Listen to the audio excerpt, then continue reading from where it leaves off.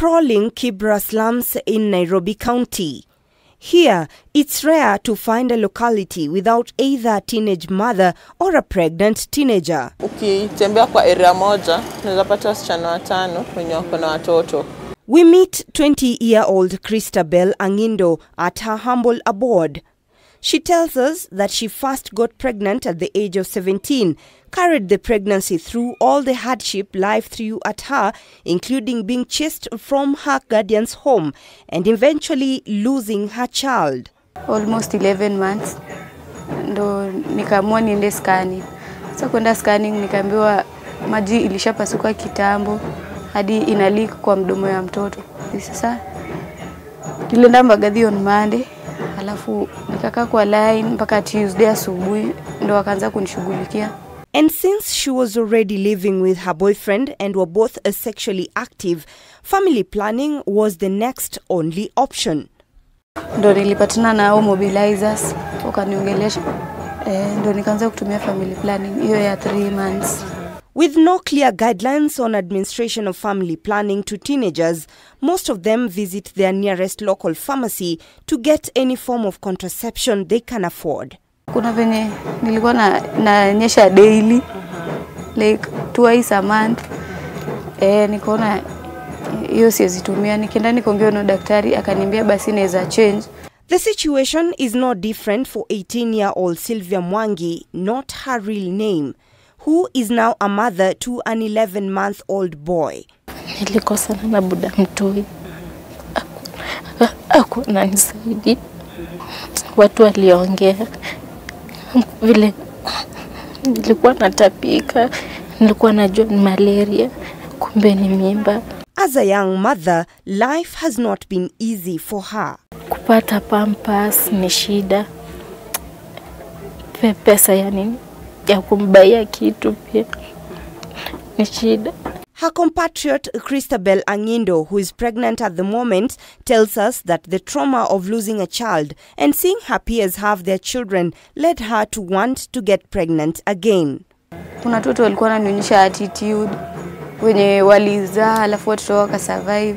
Ukitaka kubeba mtoto wa mtu anakuringia. Sasa nikasema nijaribu tena kama naweza zaa ndio at least nisahau ule mwenye alienda. We sought to know what goes on at the pharmacy when a teenager comes here seeking for contraceptives. Wengine wanakuja na consent ya wazazi, wengine wanakuja tu kivyao, but mostly wanakuja na wazazi. So kabla tujaanza kuwapatia hizi, lazima tuwaeleze. Mimi kama daktari huwa anakalisha na wafanyia counseling na waeleza all the available family planning na dangers. Evelyn Awoche is a community health volunteer. All her and like-minded people can do is door-to-door campaigns speaking to the girls to at least change their minds. Tunawaambia umuhimu wa kungoja na pia kwa wale wenye ambao wameanza ngono mapema tunawapatia mawaidha. Parents saying the situation is quickly getting out of hand despite their efforts to provide for their children both mentally, emotionally and materially. Wamalize masomo kwanza, mapenzi ni baadaye. Lakini wasichana siku hizi wengine wasikii.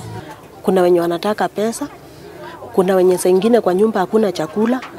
Hiyo inaweza affect. Juu kama hapa kwangu nasema najidaiti. Hata nilikuwa nawapea pesa.